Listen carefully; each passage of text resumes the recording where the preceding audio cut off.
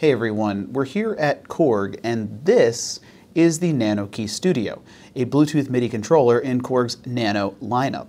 And this is a video that's going to show you how to update your nanoKEY Studio or nanoKONTROL Studio or microKEY Air on Mac or PC to the latest firmware update, so it will work over Bluetooth with iOS.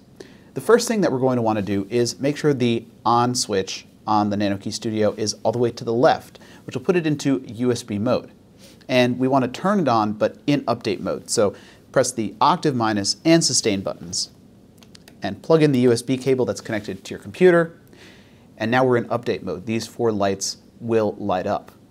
Now we can move over to our computer and download the update for free by going to the Korg website and going to the product page for your controller and downloading the update, then launching the update.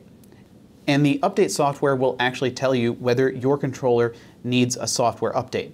So if it does run the software update, this may take a minute or two, and when it's done, it will let you know to turn your controller off and on again.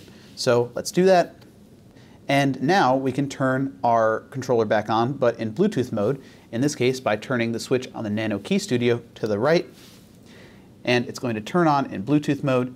And we can move over to our iOS device, and you can now see it in the list of available iOS devices when you're in the Bluetooth controller settings of a Korg app, for example, or use the Bluetooth MIDI app available in the App Store to connect to other software on your iOS device, and just simply select the controller and you're ready to go.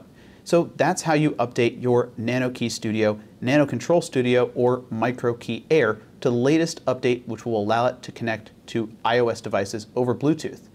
And if you have any questions, let us know in the comments below, and we will see you next time.